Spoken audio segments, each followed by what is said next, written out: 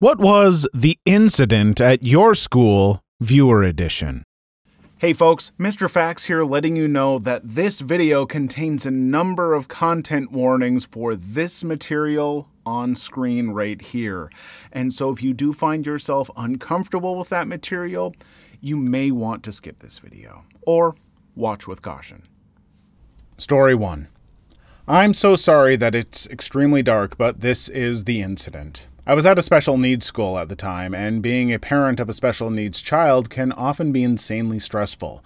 I don't know how my parents have lasted this long, but I know a family that wasn't so lucky. My family knew them for many years before the day happened. We were especially very close to our mother, and she helped all the mums at the school with anything that they needed. My mother would speak to her on almost daily basis. But the dads didn't have such a thing, and eventually the worst happened. The dad thought he couldn't go on, and he built a gas chamber in his house and switched it on overnight, killing everyone inside. Nobody knew until the next morning when the school noticed they weren't there and nobody answered at home, so they came and saw it all. School was never the same. We were in mourning for over a year, and it became national news with all the media going crazy. There were flowers put up at their home and at the school, and they became legends.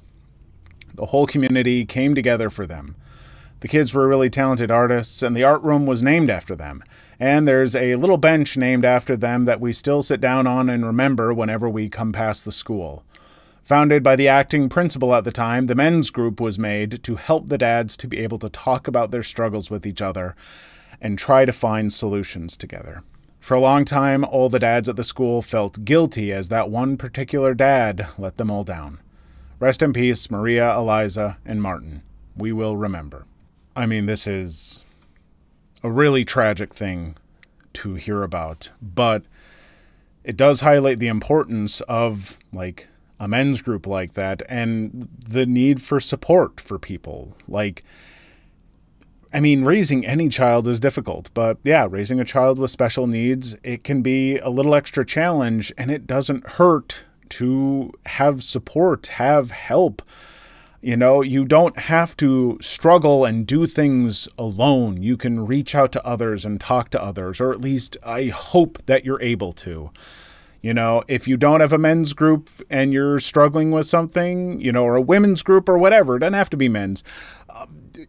Make one. Try and find one online, something. And, you know, folks, if you know someone, you know, a dad, a mom, whomever that is struggling, maybe reach out, give some help. You know, when it comes to kids, they say, you know, it takes a village, and sometimes it really does. Story 2. There was a girl from my school who ended up wrapping her car around a tree and died. She was a genuinely good person who treated everyone with kindness and compassion. Just remember to drive carefully on icy or wet roads. Getting home 10 minutes late is better than never getting home at all. Story 3. A group of ducks broke into the school. I wasn't in the school at the time, but a teacher told me about this. The school had a full lockdown. Lasted 2 hours. The ducks eventually got out. Everybody started crying from so much laughter. Can I just say, I know that this video is going to have some downers. Incidents at school are oftentimes pretty tragic. And so, story 3, thank you for a little bit of strange levity of thinking about the day that ducks swarmed a school. I think we all can appreciate that. Story 4. Girl at the school jumped in front of a train. She was from the same year as us, but a different class. It was surreal. We had seen her all the time. For the whole day, all the teachers basically just kept all of us in the classrooms and talked about what happened. They were concerned about just sending us home and said there were journalists outside who would try very hard to talk to us, but we should say nothing. Some teachers were in tears. The whole school was in lockdown/mourning mode. It was a very silent day, except that one chemistry teacher in her first year at the job. She had an unannounced exam planned for today, and by God, she wasn't going to let this get in the way. We all knew how hard this teacher was to argue with, and we didn't have the focus or energy. School never felt more meaningless. We all did terribly at the test. Same teacher also once had me and my friends come in on a Saturday for detention. She said someone snitched on us, and we knew full well what this was about. We didn't.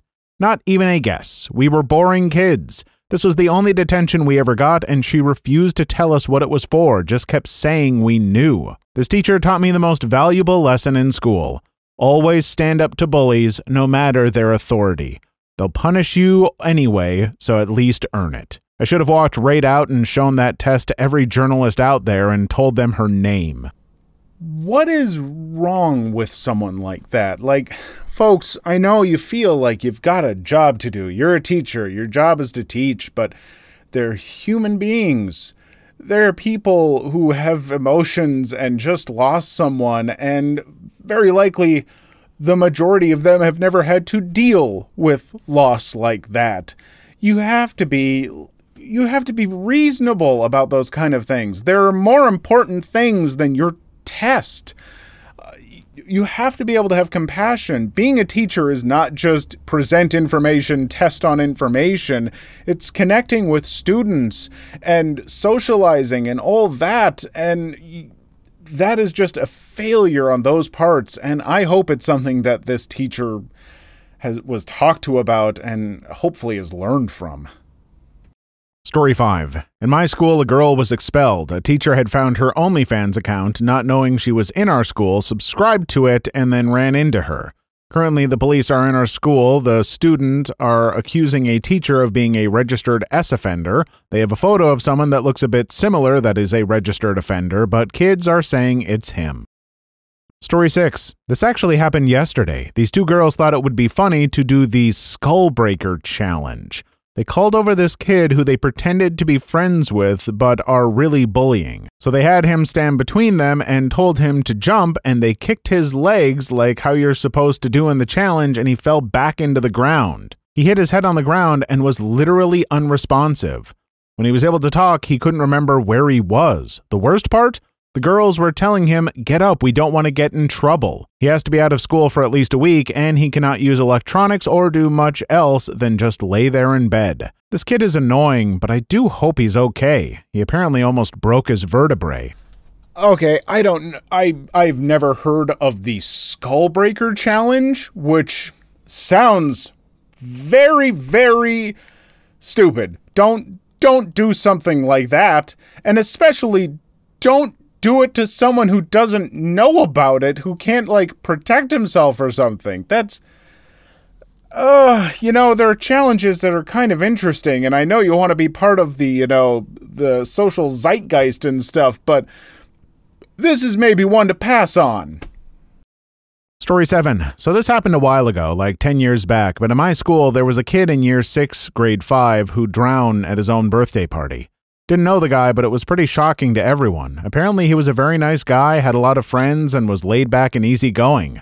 They made a bench with his name engraved onto it in his memory. It's decorated with football since it was his favorite sport. Now, because my school is an international one, and also it happened a while ago, pretty much everyone who was there at the time left except me. So whenever anyone asks me why there's a bench with the name Aldrich on it, I tell them this exact story. Shame no one really remembers him there. Rest in peace, Aldrich. Story 8. I've got one. I once saw a girl with her friends get pulled a knife on by a super creepy boy. The boy had been stalking her all 2 years they went to the same school, and he made a blood oath to her by cutting his hand with a pocket knife. He also hacked her email and grades. Her friends were deeply concerned. In the first year of the new school, they were both in the same class. The second year they weren't, and one Thursday the boy was absent, so the girl decided with her friend to fake a date to get the boy off her back. The next day the boy came back and heard the news from a gossip girl in his class. He then at recess pulled the knife. The girl quickly told the recess monitor, and he only got suspended for 10 days. The girl was super scared all the time. Plot twist number 1, this was in 6th grade at a gifted school. The next year, the girl was in an advanced homeroom, so every class she had the same people. The people in your homeroom share every class. She came to find out he was in her homeroom, aka all her classes, and her mother set a meeting with the school who did nothing about it. It was a rough and stressful year for her. He's still a creep to this day. Plot twist number 2, that girl was me. Story 9. This was the incident that got me kinda moved out of art class.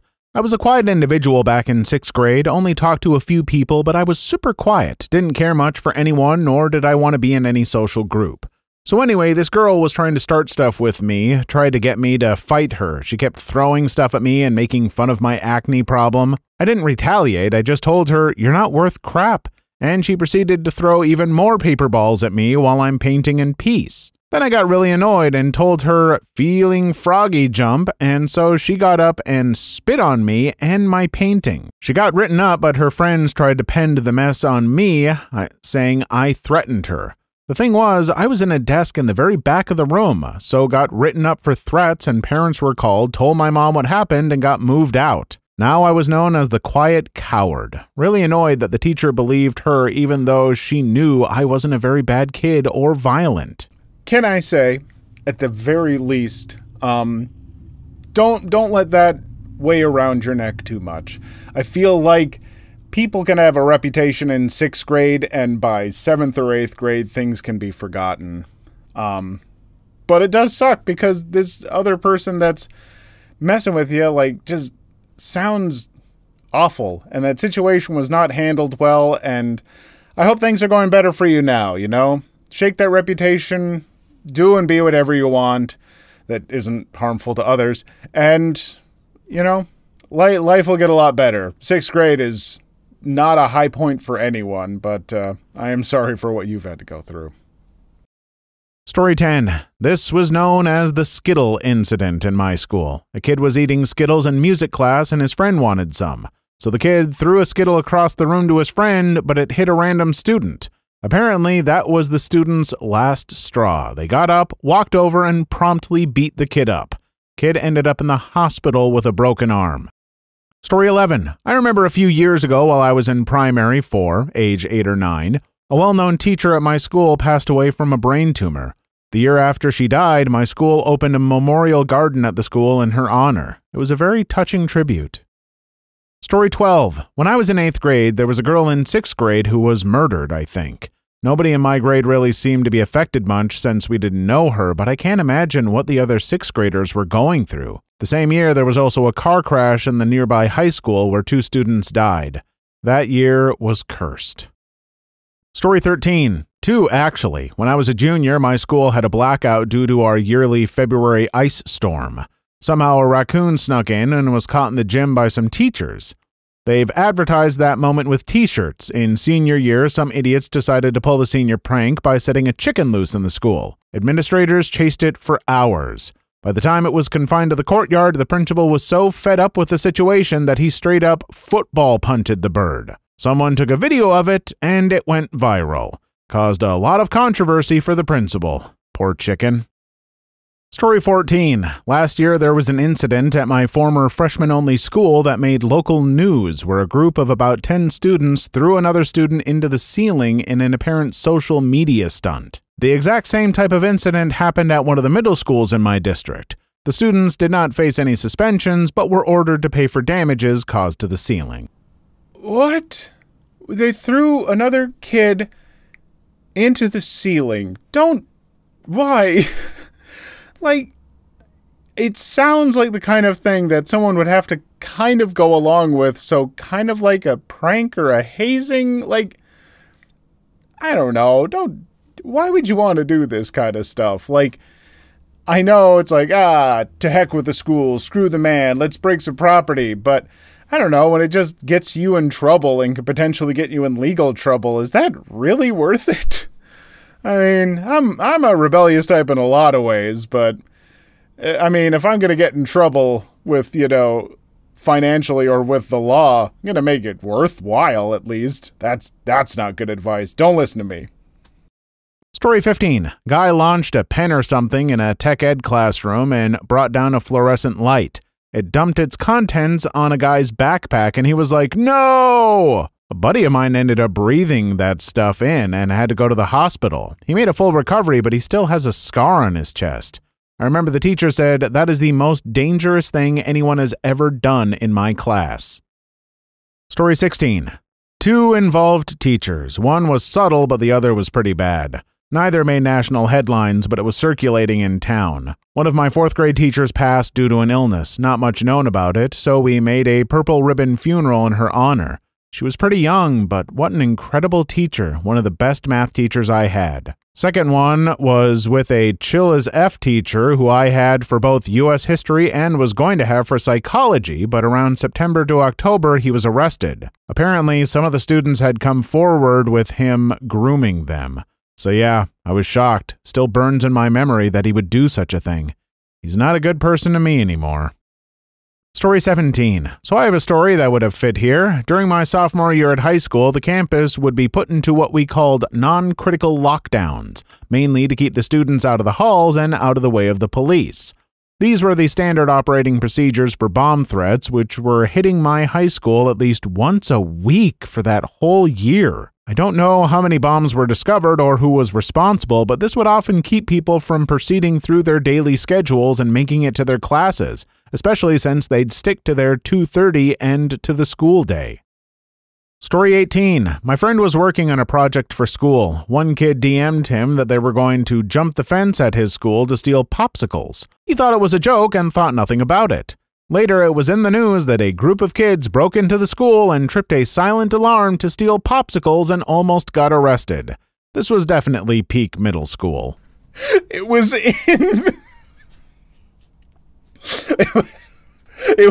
the news. That's some middle schoolers. Story 19. At my school, one of the senior prank years back involved kids collecting roadkill, breaking into the school, and putting them in the ceiling. They only found the animals because there was a squirrel tail hanging out of a tile. A lighter story is in kindergarten. I had a kid that confessed his love to me in the bathroom.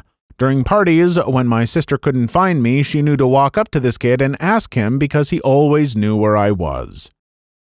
Story 20. One of the more well-liked teachers at my school died of cancer. The school has several ways they memorialize him to this day, such as one of his most famous phrases being spelled in the wire fence around the tennis court using solo cups, "We get to," and fundraisers for cancer research each year where the school sells t-shirts with his name and that same famous phrase. Rest in peace, Desi. We will never forget.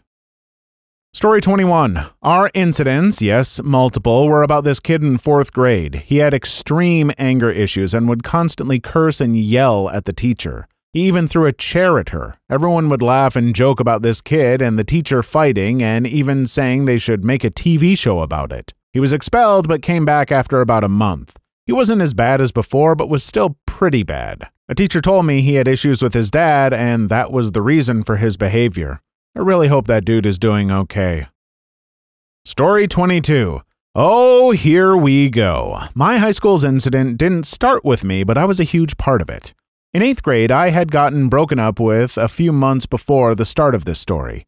I was over my ex-boyfriend and was ready to find someone else. In my career development class, we had a seating chart, but after the teacher took attendance, she didn't mind if we moved to be with our friends so long as we did our assignments and didn't get too loud. I had a lot of friends in that class, but we all decided that we would do our assignments, then go over to where my best friend sat. We'll call him K for privacy. One day, as I was trying to quickly do my assignment so I could go over to K and our other friends, this dude I had never talked to before, we'll call him J. I'm in the forensics program, and J, as well as K, is in the debate program. I was wearing a shirt from a tournament we had recently gone to, and he comes over and makes a comment, asks for help on the assignment. I help him.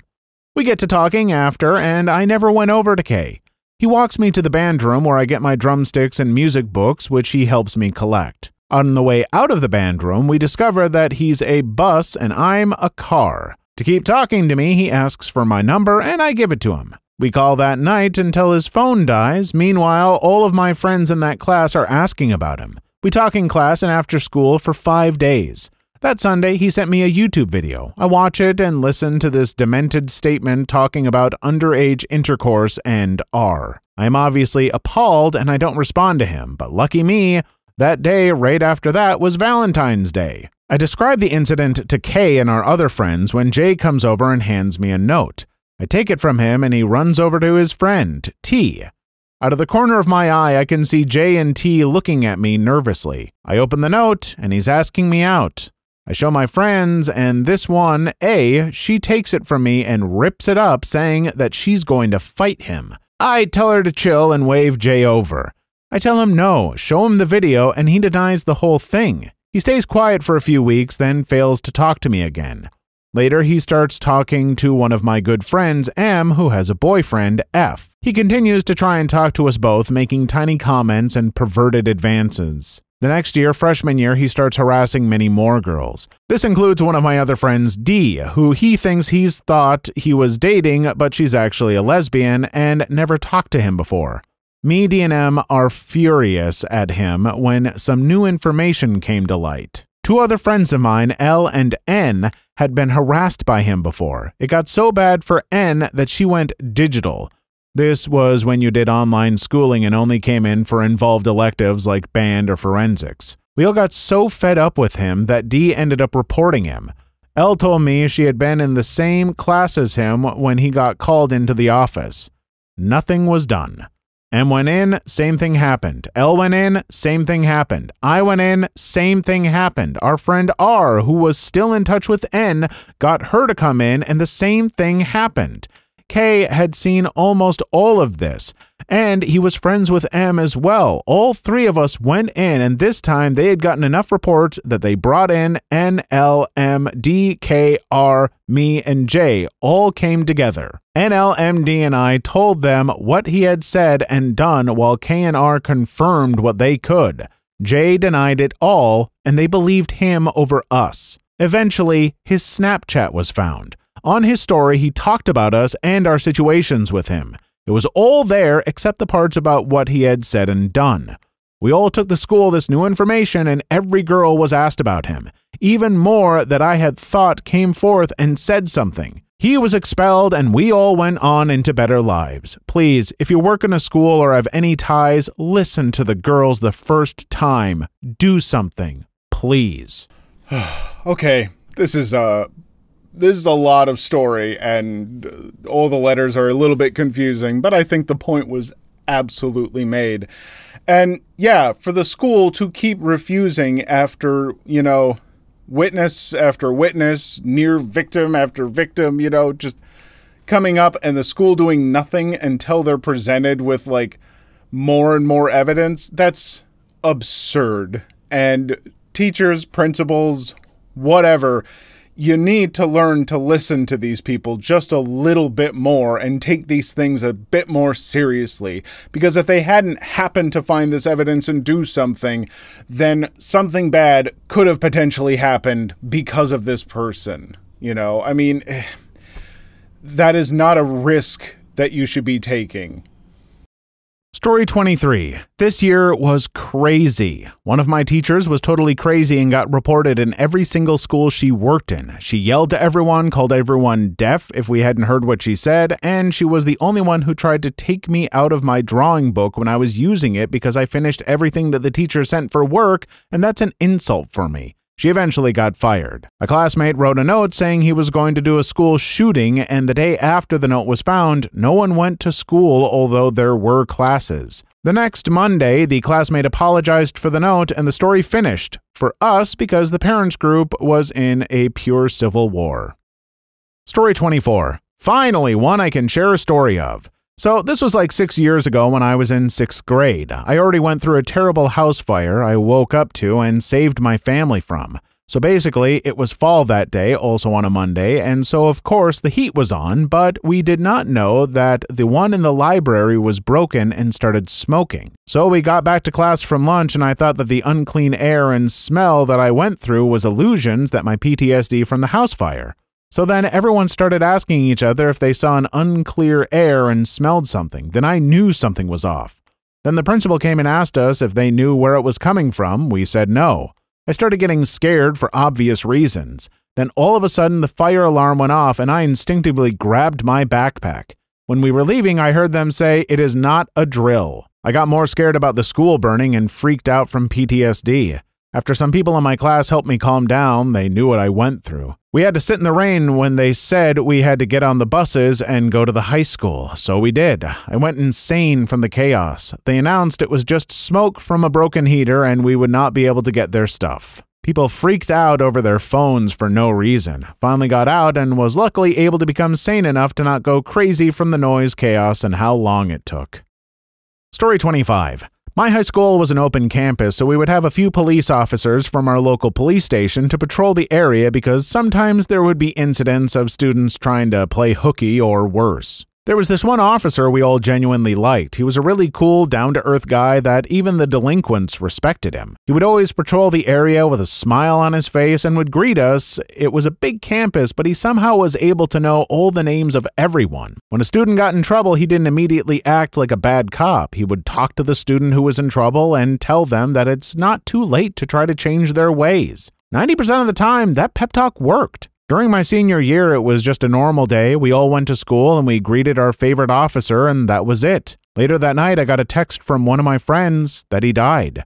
He was playing tennis with his kid and he just dropped dead. We couldn't believe it. We saw him that morning and he was in good health. Everyone was devastated the next day. Even our principal, who was known for being a bit strict, was crying when he announced it on the intercom. The rest of the week, we raised funds to help pay for his funeral and send flowers to his wife and kids. His funeral was private, but we had a small memorial service at our school auditorium. There wasn't a dry eye in that auditorium, and even when it was over, we were still devastated. We got a new officer afterwards to patrol the area, but it wasn't the same. Rest in peace, Officer W. Please leave your story in the comments. I would love to make a video on them in the future. Also, don't forget to like and subscribe.